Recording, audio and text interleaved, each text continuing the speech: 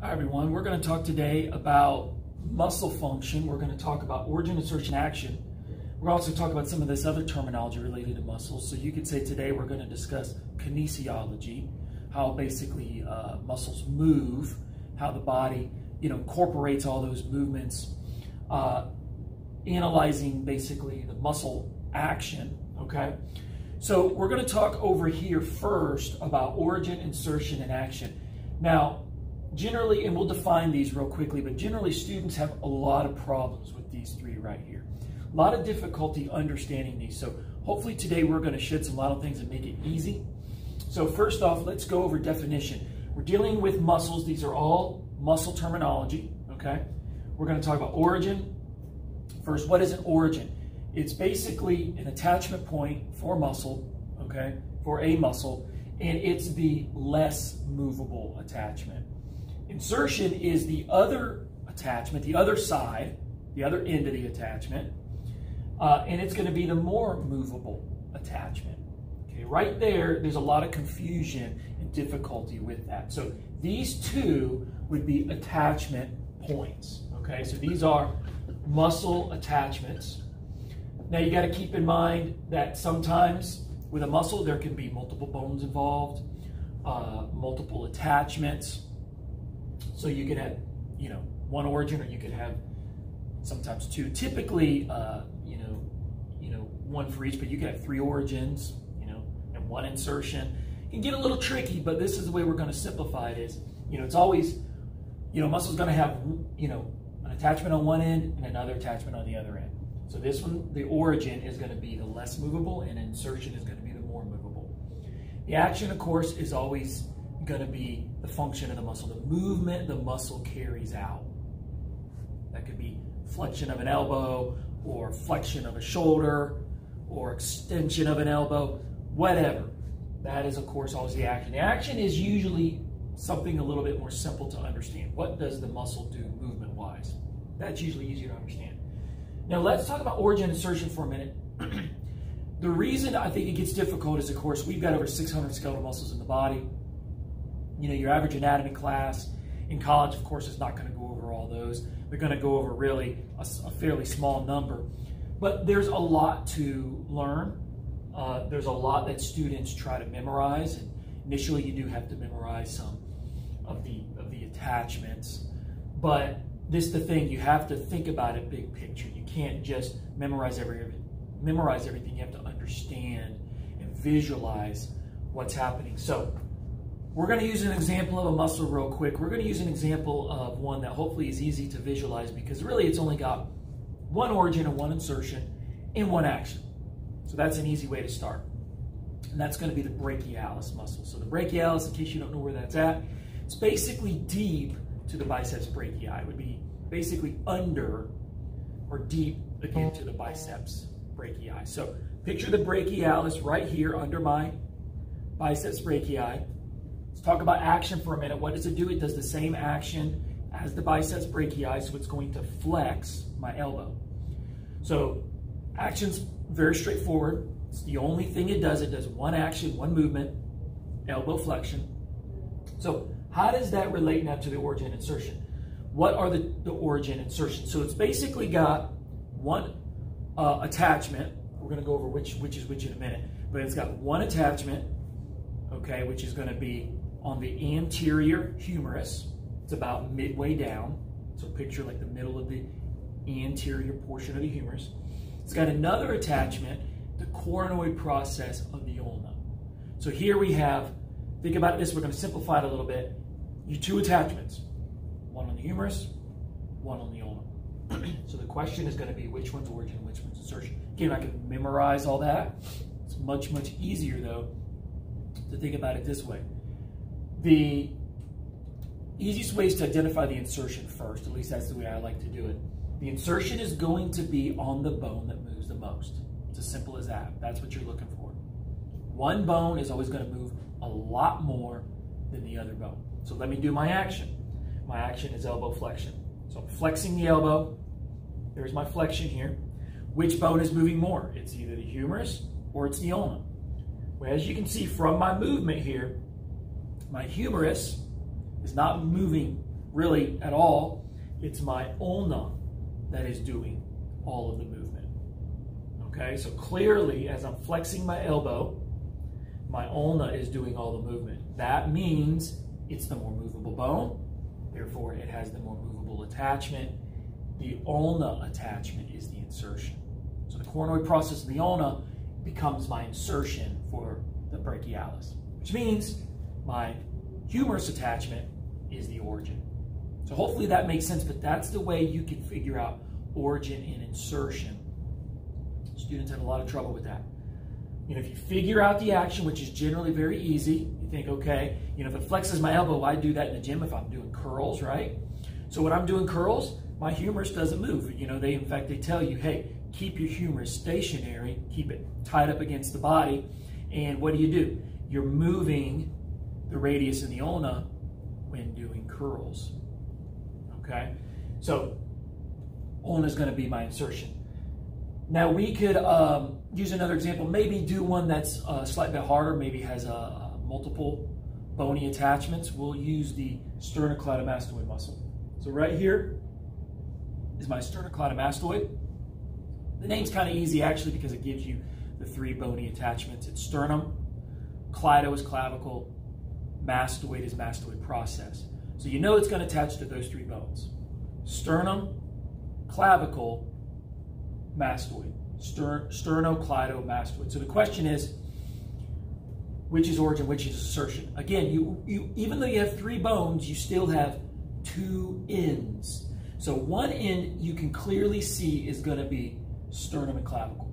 Yes, it's 2 separate bones, it's 2 separate attachments, technically, but it's one end. So it's one end of the bone versus the other end at the mastoid. So one of these is going to be insertion. Well, again, I have to know the action. The action of sternocleidomastoid is to flex and contralaterally rotate. So as I flex my head, and I can just kind of make this action a little bit more gross, a little bit bigger than maybe you know, kind of over accentuated. So I'm flexing again, and I'm rotating, right? Flexing and rotating. Well, clearly, what bone is moving the most? It's the mastoid. The mastoid process is moving the most. As I flex and I rotate, I contralaterally rotate, my sternum is not moving, my clavicle is not moving, okay? Which means sternum and clavicle are the origin, mastoid process is the insertion. So here's another good rule of thumb. Hopefully you can see it with this muscle. If a bone doesn't move much, just by the nature of the bone, for instance, the sternum. The sternum is a rigid bone. It does, you know, obviously there's movement between the sternum, a little bit of movement between it and the clavicle and it and the ribs, but generally, I mean, most people know the sternum is a rigid bone. Same with the clavicle. The clavicle moves some, you know, I flex my shoulder or I abduct my shoulder. It does move, right? I protract and retract. The scapulas elevate and depress the scapulas. My scapula move, or my clavicle moves, but it moves very little. So in general, most of the muscles that attach to bones like the sternum, the clavicle, even the scapula, okay, those are more rigid bones, less movable bones. They are generally, just by virtue of attaching to those bones, they're going to be origins almost every single time. You can say 99% of the time. And again, the bones that move more, if it's an attachment from scapula to humerus, chances are scapula is the origin, humerus is the insertion. So that's the way you want to look at it. Look at your action first. Go through the movement and just ask yourself which bone moves more, which bone moves less. So hopefully you can start to dissect that a little bit. Kinesiology is one of the trickier things to do in anatomy. You know, you have to understand really the movement of the joint. You have to understand, of course, the muscle attachments and know the action. There's a lot to it, to dissecting it. Now, another thing, and this goes along with the whole kinesiology concept, is this other terminology. We want to make sure we understand this other terminology. And it is the concept of the agonist, antagonist, synergist, and fixator. So we're going to go back to easy muscle again, the brachialis, to help us understand this. So these all deal with muscle action. So we go back to the brachialis, we said the action of the muscle is to flex the elbow. Okay, so that's our action. So when it pertains to elbow flexion, believe it or not, the prime mover, that's another name for the agonist, the prime mover or agonist is the brachialis. So what does that mean? That means that it is the muscle that produces the most force. It is literally the muscle in charge. Okay? So when I'm flexing my elbow, a lot of people think, hey, the primary muscle is the biceps brachii. It is not. It's 50% weaker than the brachialis. Believe it or not, when I'm flexing my elbows, the main muscle in charge, the agonist, is the brachialis. Okay? So the brachialis is the agonist, and that's what that means. It's the muscle in charge. It's the muscle producing the most force. Again, it's 50% stronger than the biceps brachii. So then, what is the biceps brachii? Well, clearly, when I'm doing curls, most people say, hey, I'm working my biceps, which is true, but what is the biceps? The biceps is a synergist. It's a muscle that assists the agonist. It helps out. So when I'm flexing my elbow, or really when I'm moving any joint in the body, I'm not just working one muscle. Lots of muscles are working when I'm doing a particular action. And so in this case, the biceps brachii is the assister, the helper, the synergist.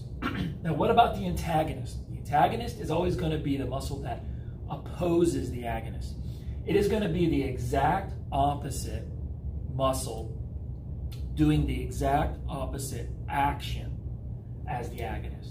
So think about it. If elbow flexion is what we're analyzing, and that is done by technically the brachialis, the agonist, biceps brachii is the synergist, what's going to be my exact opposite movement? Well, my exact opposite movement has to be elbow extension.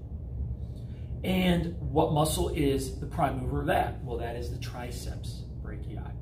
So the triceps brachii would be the antagonist in this situation. Now, here's a good rule of thumb. Wherever my agonist is, if I'm analyzing, in this case, elbow flexion, wherever my agonist is, the antagonist is going to typically be, again, we'll just say 90-some% of the time, on the opposite side of the body. So in this case, opposite side of the body is the triceps brachii. Hey, if I'm dealing with wrist and finger flexion, well, the agonists are going to be these wrist and finger flexors, which are in my forearm. We call these the wrist and finger flexors. I mean, it's just a general term. What would be the antagonist? Muscles on the opposite side of the body. The wrist and finger extensors. Okay? Or something really obvious too. Let's say I'm looking at the pectoralis major. Obviously, pectoralis major is right here. What would be the antagonist to that? Well, obviously, I go completely around to the opposite side of my body. That's going to be the rhomboids, which are right between the two scapulas. Okay? So that's an easy way of figuring out the agonist-antagonist relationship. Now, what about fixators? Let's talk about these for just a minute. Fixator is a muscle that basically stabilizes bones, stabilizes joints. Okay? So think about it. When we were here doing our curls, which again is elbow flexion, we're working our brachialis and our biceps brachii, where, you're always told, hey, don't let your elbows flail out, keep your elbows tight. One of the things that also happens is your body, as you're flexing your elbow, whether you realize it or not, your scapula is trying to stay stable. Your scapula is not trying to move all around. Your scapula is trying to stay adhered to the thoracic cage, because there is no bony attachment of the scapula to the thoracic cage. It's a muscular attachment. So muscles are holding the scapula down and keeping the scapula from winging, keeping the scapula from moving all around. So those muscles that do that would be fixators. So in the example of the elbow flexion, what would be a good example of a fixator muscle? That would be the rhomboids, because the rhomboids run from the thoracic vertebrae, upper thoracic vertebrae, to the scapula, the medial border of the scapula. So they will help fixate the scapula in place. Serratus anterior obviously helps with that as well. There are many other muscles, but the fixators are the ones that help hold bones in place, enabling you to do the movement better. Okay, so that's a good analysis, very basic analysis of kinesiology and how everything works. If you want more info on specific joint movements, watch our PTA, or physical therapy assistant review, that we have on our channel. And there is going to be more to come on this. We also have a little video, by the way, on the actual muscles of the upper and lower extremity. If you just want some anatomy, we've got a video on that as well. But again, more kinesiology to come in the future. So for now, put your comments below. Good luck and good study.